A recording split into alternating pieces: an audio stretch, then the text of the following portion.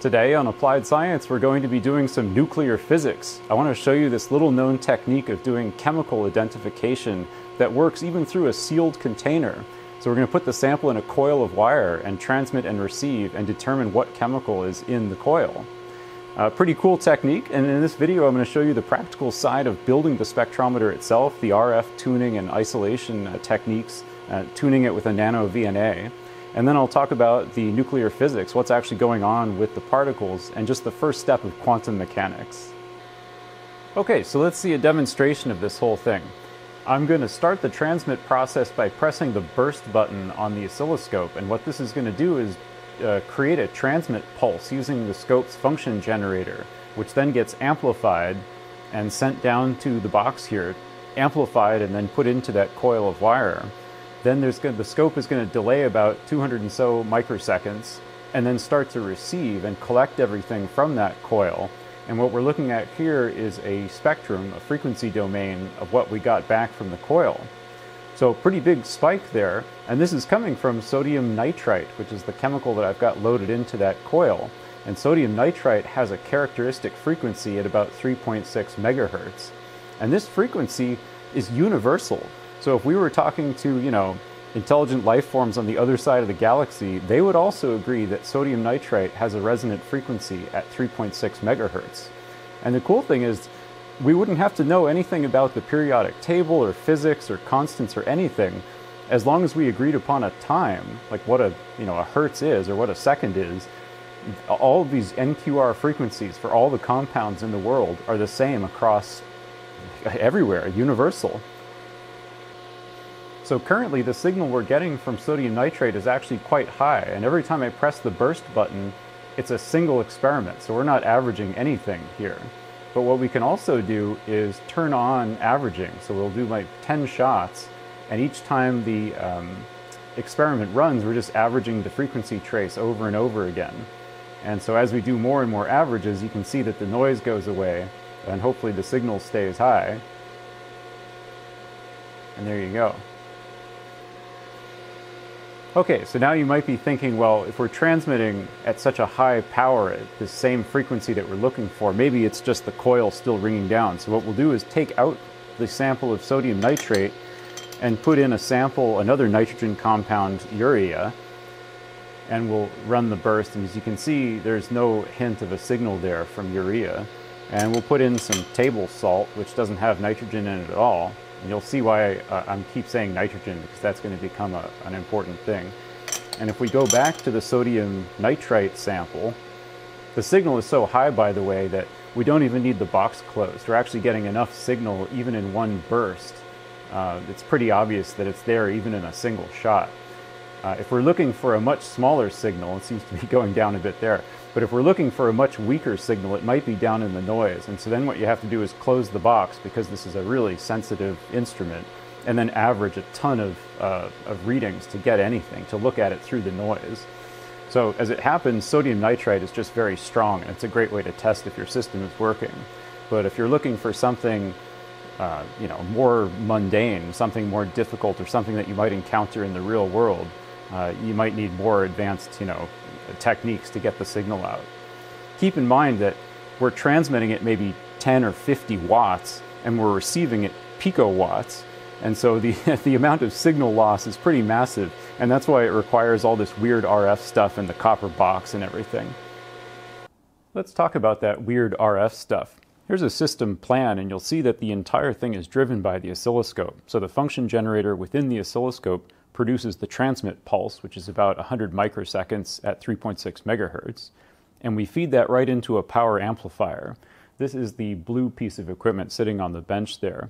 And by the way, this was kindly donated by a viewer named Ian, so thank you very much, Ian.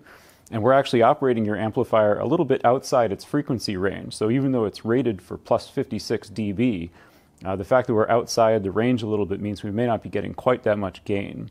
But nonetheless, we're probably at around 25 watts for the transmit pulse. And everything in the circuit from here to here is 50 ohms. So we send this 50 ohm, 25 watt pulse out into here, and we use this matching capacitor. This is one of those variable vacuum capacitors that you saw in the box. And we feed that into this parallel LC resonant circuit. And the L in the parallel circuit is the sample coil. So this is that coil of wire that's holding the test tube. And it's about 25 turns. And we use this relatively thick wire because we want a very high Q. When you read articles about NQR and this technique that we're doing here, everyone talks about getting the Q of your sample higher and higher. As it turns out, there are other facets of this thing that might be even more important than the Q of the probe here. But the reason that it's a thing that you might want to worry about is that the higher the Q of this resonant circuit, the easier it is to detect a very weak signal. So what we want to do is detect just the tiniest amount of magnetic variation within that coil. And if our Q is really high, that means it can sort of build up a high signal because you've got this really resonant circuit ready to kind of store up energy from this very weak signal that we're going to get from atomic nuclei, right? So it's not going to be very strong. So that's kind of the transmit side. And then we take the signal and feed it into a 60 dB low noise amplifier and then put it right back into the oscilloscope. So you can see we're going to have some problems here if we built it as is. We've got 25 watts coming out, and then it's sent right into this sensitive low noise amplifier. So it would immediately destroy the amplifier if we set it up this way. So the first thing we need to do is figure out how we're going to separate the transmit and the receive channels. And we could use a transmit-receive switch, like a physical relay or something. That would work.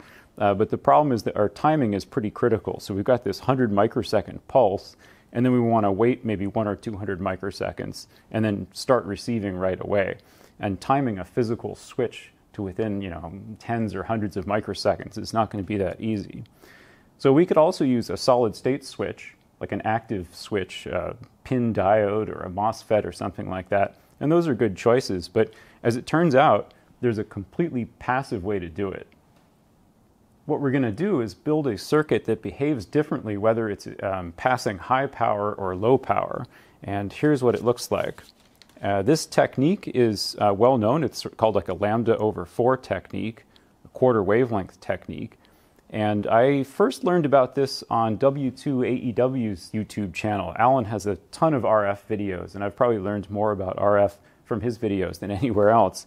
And there's also some good sources that I'll put in the description that discuss how this relates specifically to magnetic resonance or nuclear resonance experiments.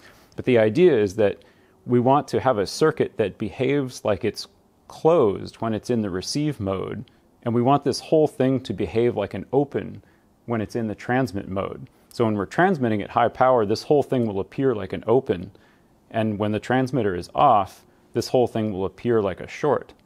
One of the interesting properties of a transmission line, a piece of coax that happens to be a quarter wavelength long, is that if you short one end of it and then test the other end electrically, it will appear to be an open. And this is just a property of waves propagating through a transmission line, a piece of coax like this. So at the frequencies we're interested in for this experiment, 3.6 megahertz, a quarter wave length of coax would end up being somewhere on the order of 20 meters. And so this technique would work. You could just coil up 20 meters of coax in there, and this is actually done professionally in NMR laboratories sometimes, but there's an easier way to do it. Instead of using coax, we're going to simulate the piece of coax by using an inductor and a capacitor, a parallel capacitance and a series inductance, which if you think about it, is really what a transmission line is. There's a center conductor and there's a whole bunch of capacitance distributed along this thing to the shield, and there's a whole bunch of inductance because it's a wire going through there. And so we're going to basically use the equivalent inductance and capacitance of a quarter wavelength of transmission line. And the way that you calculate these values is pretty cool. So the reactance for both the coil and the capacitor should be 50 ohms. And if we check it out at 3.6 megahertz, that's 2.2 microhenries for this and 880 picofarads for the capacitor. So now, here's where the interesting bit comes in. We simulate this quarter wavelength of coax, then we put crossed diodes at the end of it. So this means that when you have a high power going through here, the diodes will be forward conducting, and they will essentially act like a short because we've got a huge amount of power coming through here. When there's a tiny amount of power coming through, it's not enough voltage to forward bias the diodes, and they appear not to even be there. So in that case, the signal just comes right through. It doesn't really interact with this at all because we aren't changing the impedance at this point. It just sails right through. And since the world is so full of non-idealities, you actually have to have multiple stages of this to get enough isolation. Remember, we're looking at such a tiny signal and transmitting at such a high power that if you only had one stage of this quarter wavelength with the crossed diodes, too much signal still gets through, potentially even enough to destroy the low noise amplifier, but certainly enough to overwhelm it to the point where it won't be usable for another, couple milliseconds. Or in other words, our signal's going to be gone by the time the amplifier recovers. So we just put stages of this over and over. So here's another quarter wavelength and another quarter wavelength, and we put crossed diodes at every junction. And you can even put more diodes in parallel. It doesn't have to be two. You could even do four, two forward and two backward, basically. And all this is doing is to increase the isolation, make this thing behave even better, more performant, basically. These diodes are 1N41/48, so they're very quick, and their junction capacitance is low, especially low compared to the 880 picofarads for each one of these quarter lambda things. So that's how we protect the low noise amplifier and keep it from being overwhelmed right after a transmit pulse. But we still have another problem here. Even when we aren't transmitting, there's a small amount of noise coming out of the transmitter. And so as you can see, there's a direct path from the output of the power amplifier right into our sensitive circuit. And at these low voltage values, microvolts or nanovolts even, we're going to be amplifying in that, and that's exactly the range where our signal is going to be. So unless the power amplifier is quiet down to the nanovolt level, which of course it isn't, then we're completely overwhelmed. You're going to be looking at all kinds of interference. So the last bit of the circuit is an isolator for the transmit side. And again, we're using crossed diodes, but now they're in line instead of going to ground. And so the idea here is that when we're not transmitting, these diodes will not be forward biased, and they essentially look like an open. When we are transmitting, the diodes are forward biased enough to conduct power, and it looks like they're a short. So it seems like just crossed diodes all by themselves would be enough, but we have another problem. When the diodes are open, when they're not conducting, they still have junction capacitance. Quite a bit, actually. It could be as high as, large diodes could have a huge amount, but even small signal diodes can have 5 or 10 puff of junction capacitance. And guess what? That's a problem. Even at 3.6 megahertz, it's enough to get noise or interference from our power amplifier into our ultra-sensitive LNA. So what we again have to do this like 3-stage trick where we're reducing it at each stage. And then between the stages, we just put a resistor to ground to give a path to drain off more of that interference that we don't want. So if we've got a capacitor, remember capacitors at AC do have some conductance. They do pass the signal. So then we have to put a resistor, and we're basically dividing this noise signal or this interference at every one of these stages. And I found that 3 stages of each is enough, and it does work actually completely passively with this layout. One challenge is that you have to retune the lambda over 4 part for every frequency that you want to investigate. So at 3.6 megahertz, I said the value is 2.2 microhenry and 880 puff. But if we switch to 2.5 megahertz or some other frequency to investigate a different material, then we have to rewind the toroids and retune this entire thing. You have to be careful because if we transmit at the wrong frequency and this quarter lambda thing is not tuned for the right isolation, if we don't have the right circuit for the right frequency, we can blow out the LNA, of course. So you got to be careful about that. And you do have to spend time retuning unless you have a more advanced technique. So while we're talking about tuning, let's try to actually do it. Let's retune the circuit from 3.6 megahertz, which was the sodium nitrite frequency, and let's change to 2.56 megahertz, which should be paracetamol or acetaminophen. So what I'm going to do, or what I've already done, is disconnect the transmitter and receiver, and I've connected the nano VNA to that tuning port that I have there. So the only thing that the nano VNA is connected to is the matching capacitor, the tuning capacitor, and the coil. And so we're going to change the knobs. This is the knob for the tuning capacitor. This is the knob for the matching capacitor. And I'll zoom in so you can see the nano VNA screen and what to expect there. Okay, so here's our circuit currently tuned to 3.6 megahertz. And the yellow trace is showing the return loss going into our setup there. So there's a big dip right at 3.6 megahertz because it's absorbing a lot of the energy right at that frequency. The green trace is the Smith chart showing the complex impedance that we're testing at this port. And the blue trace is the Q. And it's funny, it's actually shown as 1 divided by the number. So the lower the trace and the blue thing, the higher the Q. And it currently says that we're about 1 over 0.015. Sometimes it's 0.02. So the loaded Q, or the matched Q of that circuit, is about 50. So if we turn the tuning capacitor, we can very quickly change the resonant frequency, and it's very sensitive. I'm only turning this thing, this is about a half turn right here. It goes clear across the screen. So what we'll do is change the range. We want to get down to 2.56 megahertz. So we'll change the start frequency to 2.4. And I'll start turning the tuning capacitor. And we're slowly walking the dip on that yellow trace down. We aren't worrying about the matching capacitor just yet. Okay, so 2.6, 2.5, something. I'll keep the stop range a little lower. Okay, 2.5. That's about 2.56, but as you can see, we're not matched very well. So one, the dip is not very low, so we aren't absorbing very much energy. The Q actually looks surprisingly good, but the Smith chart is also way off. So we want to get the green marker so that it's right in the middle of the Smith chart, 50 ohms. So if I start turning the matching capacitor, it makes the green circle bigger. We're getting it closer to 50 ohms, but now we've detuned the circuit a little bit.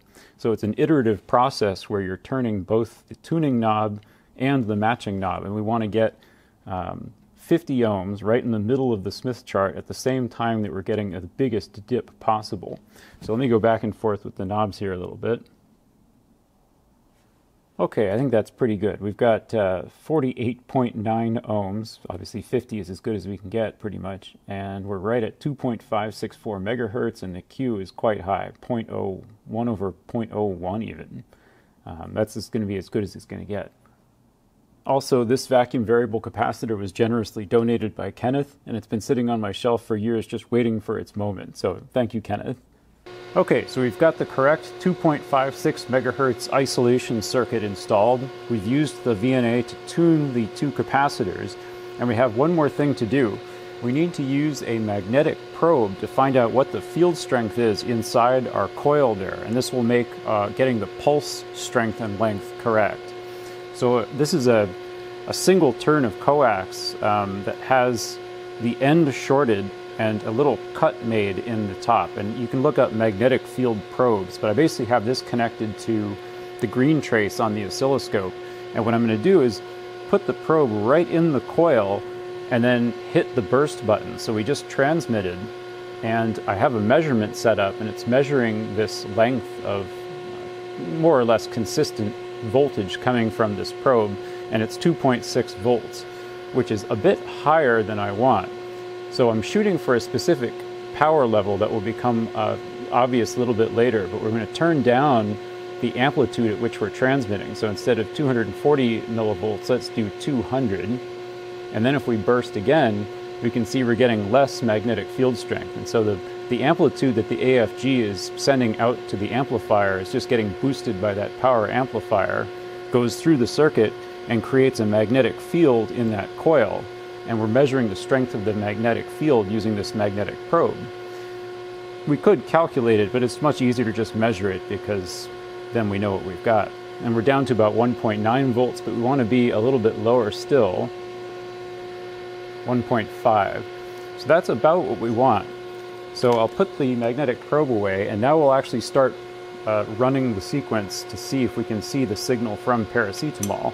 Here's our tube filled with the pills. We'll just put that in there. And then what we'll do, so you can see that this is the transmit pulse that we're showing, and you can see the pink trace is what we're getting from the LNA, and it's completely overwhelmed from the start of the transmit pulse to about 250 microseconds. So what we'll do is just roll all this back so that we're only looking where the thing has stabilized, and then hit burst. Now we can see here that we're still getting some of the recovery from the LNA, and there's this very broadband peak that's the coil ringing down. So what we'll do is slide this a little bit more along and burst again so that we're only inspecting clean signal. And so far we're not seeing anything. That could be something. I'll start playing with this and averaging it to see if we can get a signal. I might have to close the lid too. While we're collecting data from the paracetamol, let's talk about where this signal actually comes from. So imagine we've got an atomic nucleus here, and it's got protons and neutrons in there, so the net charge is positive. Recall that there's also this property called spin, and the subatomic particles that make up the nucleus each have a spin, and they combine together to give a net spin to the nucleus if for certain materials. And remember that if you've got something that's charged and it's spinning, that's kind of like a little bar magnet. It creates a magnetic field.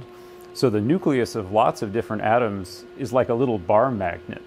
And if we were to put this in an electric field, it would not really try to rotate because it's a magnet. It's not electrically, it doesn't have an electric moment.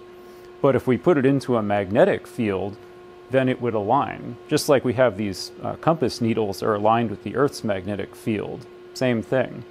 So I'll show you another property that's going to be relevant here. I've got this toy gyroscope that I'm going to spin up.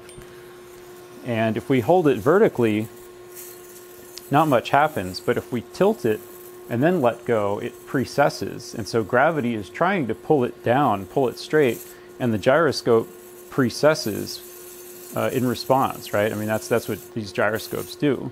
And this is another property that the atomic nucleus has. And so it's like a bar magnet, but it also has this gyromagnetic quality. And the rate that this thing precesses is another interesting thing. It's partially due to gravity. So if we were to take this same gyroscope to Jupiter or the moon, it would precess at a different rate because gravity would be exerting a different force on it. And so the same thing happens in an MRI machine. The strength of that magnet causes these nuclei to align with it. And if you do something to perturb the direction of these little magnets, the little nuclei, they precess at a specific rate as they try to realign with the magnetic field. And that rate of precession is determined by the big magnetic field in an MRI machine. Okay, so if we were going to use this in a system, we need a couple things. We need one way to determine if the atomic nuclei are precessing, like the gyroscope was. So when they're twirling around like this, we need some way of detecting that. That's relatively straightforward. That's just a coil of wire. So if we put a coil of wire around all these atomic nuclei and amplify what's coming back, we can sense when they're all spinning around in unison, when they're all precessing in unison, because they create a very tiny magnetic field that we can pick up with a coil of wire. A little bit more challenging is how do we precess them? How do we get them precessing in unison in the first place? You might think, well, great, we'll just transmit a really powerful pulse and really blast them into orbit. But unfortunately, it doesn't work that way. There's actually a sweet spot where we have to get them precessing at maximum velocity. And if we go too far with the transmit pulse in terms of power or time, then we actually blow past the sweet spot and don't get any signal. Let me show you why. Okay, so imagine this is our magnetic moment here, and our nuclei is in there and it's perfectly aligned so that it's not precessing right now. We haven't perturbed it yet, and everything is perfectly aligned. So now we start giving it a transmit pulse, and we start to cause this thing to precess by transmitting at the characteristic frequency. Now, if we just freeze frame it right here, we can see that the angle that it's making, there is an angle between the resting field and the axis of this precession. And remember, it's always twirling around like this, but we can always freeze frame it at the extremum and measure this angle that it's making. This is called the flip angle. So if we transmit for a long period of time, it will absorb more and more energy and flip further and further out until it's 90. In fact, it keeps going all the way to 180 degrees. So as long as we're transmitting, we're causing this thing to change its flip angle. And this is why it has a sweet spot. So if we transmit for just the right amount of time and flip it by 90 degrees, now the thing is twirling like this, and we're getting a lot of signal out of it. So that's good. If we transmit for 180 degrees and twirl this thing all the way around and let go, Now we get exactly 0 signal out of it. So this is the sweet spot I was talking about. You always want to shoot for 90-degree flip angle to get the maximum amount of precession and the maximum amount of signal out. And as it turns out, the flip angle is just the product of the transmit power and the time that you're transmitting. So you can double the power and halve the time, and it's exactly the same flip angle. This is why I wanted to measure the magnetic field that's happening inside our coil so that we know what the transmit strength is, and then we can calculate the correct time to transmit to get a 90-degree flip. Now, hold on, you're probably saying. This might all be fine for MRI machines with giant magnets, but how is this working without any magnet? Yeah, so that's the exciting bit. So far we've been talking about nuclear magnetic resonance, which is the thing that MRI machines use to make an image.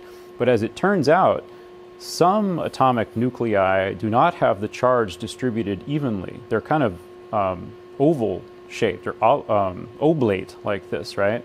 So they not only have a magnetic moment, they also have an electric moment because the charge is just not spherical, right? Like it's still positives and neutrals in the nucleus, but they're just spread out like this, so that if we did put this into an electric field, it would actually have a tendency to align. So the next great question is, well, where does the electric field come from? We don't have that either. All we have is a coil of wire. What's interesting is the electric field comes from the molecule itself. So these nuclei are, let's say this is nitrogen. If nitrogen is part of a bigger molecule, there's other things around it in the molecular crystal structure that also have charge. So much further away, I mean, if this was drawn to scale, it would be ridiculous, but nearby atoms and nearby other molecular structures will have a charge, and this thing will basically be in an electric field all the time just because it's in a molecule. You can actually see this property very easily. Just charge up a comb or a piece of plastic and hold it near a stream of water. The water will completely bend out of the way because its molecules have very strong positive and negative sections to them. It's a polar molecule. And so most molecules have not perfectly even charge distribution, and that's how we can take advantage of all this. Now, one downside is that these oblate type nuclei are not particularly common. Luckily, nitrogen is one of them, and chlorine is another one. But if your substance doesn't have either nitrogen or chlorine in it, this method will not be particularly helpful. But on the upside, lots of times we want to find things that have nitrogen in it. For example, pharmaceuticals and explosives are two categories of things that very often have nitrogen. They have this oblate thing, and then we can use this technique called nuclear quadrupole resonance, NQR, I've said a few times, but that's what it stands for. So quadrupole is this shape of the nucleus that has an electrical non-uniform distribution. But there's another problem. In an MRI machine, the magnetic field is the same everywhere. So every nucleus is experiencing the same magnetic field. But in this idea of NQR, where we're actually using the electric field of the local crystalline structure, imagine you've got a sample like this that's, powder basically, or small crystals. That means each location is going to be oriented completely different. How could we ever get a signal out of this? Well, yeah, it's true that is a problem, and that is one of the reasons why NQR has such terribly weak signals. It's nothing compared to an MRI machine. But it does work. There is one slight concession. So if you think that the ideal flip angle should be 90 degrees, because then you get the biggest precession, in NQR with a powder sample, it turns out that the ideal flip angle is about 110 or 120 degrees to compensate for the fact that all of the crystals are oriented randomly in there. And the ones that are upside down don't subtract from the signal. It's just, luckily, it doesn't matter if it's aligned up or down with the magnetic field or the electric field. So being upside down doesn't cancel us out, but being sideways makes the signal very weak. So we do end up losing a lot of signal to a powder sample. I've got one more trick that I know you're going to like. So far we've been talking about these 90-degree pulses, and it seems like, yes, this is the best way to get signal out. If it's starting off like this, we tip it 90 or 110 or 120 degrees to get the maximum amount of precession, which is what we pick up with the coil. But this does have a problem, and here's what it looks like. If our transmit pulse is here, and we call this a 90-degree pulse because it's of the right amplitude and the right time to tip this thing from vertical or from aligned with the field to 90 degrees, and that gives us a good signal. So the receive channel looks like this, where we get a signal and then it kind of dies out. The reason that it dies out at first seems like it's because this thing is precessing and then it slowly realigns with the field that's around it. But that's actually not the case. The reason that the signal dies out is because throughout the material, there's like micro tiny variations in the precession speed for each nucleus. And this has to do with like, ultra microscopic temperature variations throughout the material. It has nothing to do with keeping the material at the same temperature. This is like, thermodynamic variations that you just can't get rid of. And because of this, if this guy is going a little bit faster than the one on this side, they will become out of phase. And as soon as these things are precessing in different ways, we lose all of our signal. If some of them are going faster than others, the signal will decay. And the time it takes to decay, because of the fact that some of the nuclei are going faster than others, is called the T2 star time. And for the sodium nitrite sample that we looked at today, that time is on the order of 200 or 300 microseconds. And so that's very short. And this is bad because we really need to switch from transmit to receive very quickly, and then we're losing the best part of the signal because it's high amplitude and then dies down. But if we can only start receiving here, then we've lost the best part of the signal. So we need to figure out a way to get around this, and there's a super clever technique. Check this out. Now we're talking about multi-pulse pulse sequences. So instead of just doing one 90-degree pulse, we're going to do two pulses, and this is actually going to give us a much better signal. So here's the idea. We first start with the aligned nuclei and tip it 90 degrees. So now we're getting a pretty good signal. We could record it if we want, but we probably won't. And then we wait a little while.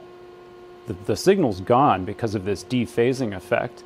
Then we give it a 180-degree pulse, so that now the ones that were spinning, clockwise are spinning counterclockwise.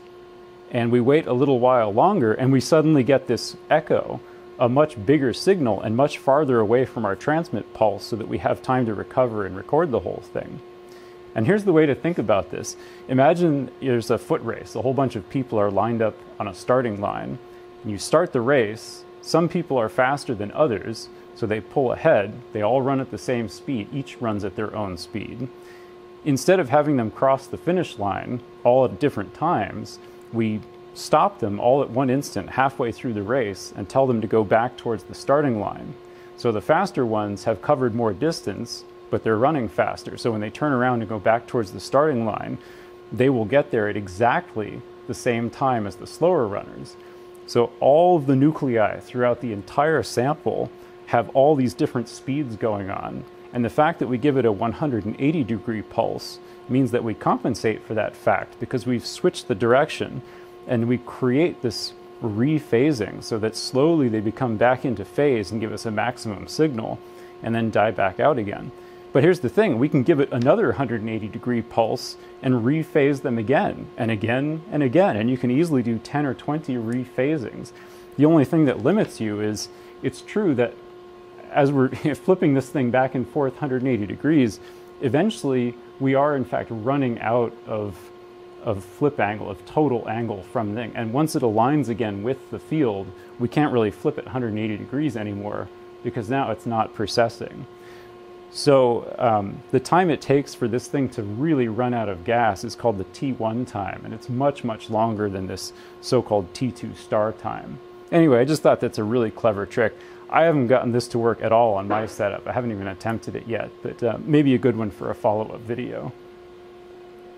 Okay, so now let's have like the 1-minute intro to quantum mechanics. So far we've been talking about this in classical terms of spinning and flipping and gyroscopes and stuff, but there's a completely parallel way to think about how all this is working. The idea is that when you put a nucleus into a magnetic field or a quadrupole into an electric field, some of them will align with the field and some will be upside down. And this is the funny thing, it's not really like a bar magnet. Obviously all of these compass needles are aligned with the Earth's magnetic field north to south. But the thing with a spinning nucleus is it's not like that. Sometimes they align that way and sometimes they align that way. And it's about half and half when you put these into a magnetic field or an electric field. And the idea is that the energy level between these two is very slightly different. And the stronger the field, the bigger the difference in energy. So sometimes you'll see it written on a diagram like this, where it splits out into two. And the idea is that you started with the same energy for both, or you started with the same energy because none of them had any particular orientation. But when you put it into a field, you split the energy levels because some will align and some will be anti-aligned. And if you measure the difference in energy between the high energy state and the low energy state, and you put all of that energy into a photon, the frequency of that photon would be exactly the same as the frequency of the precession that we were talking about. That's kind of a nice mind blow, right? Like, it ties all this together. And this is actually, this idea of splitting something into two energy levels is known as Zeeman splitting. And it's exactly the same Zeeman phenomenon that I showed in an earlier video that will affect optical absorption spectra. Same exact idea. Magnetic field changes the atomic properties based on splitting this energy level. And it's also the same thing that we use to calibrate atomic clocks, as shown by Curious Mark. So here's the setup I ended up with for the paracetamol, or the Tylenol.